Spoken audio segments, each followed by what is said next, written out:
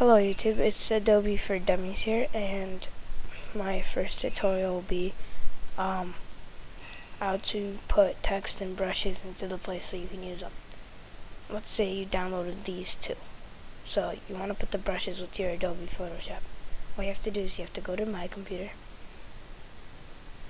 You have to click your computer. You have to go where you saved Adobe Photoshop.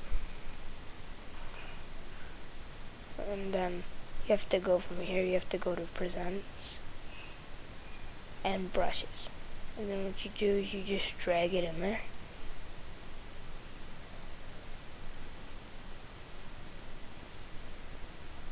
And there you go.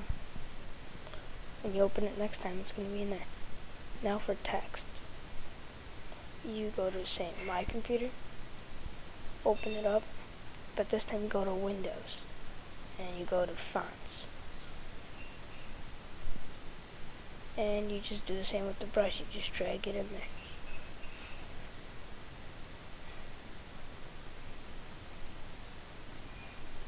I copied it, so I have to replace one.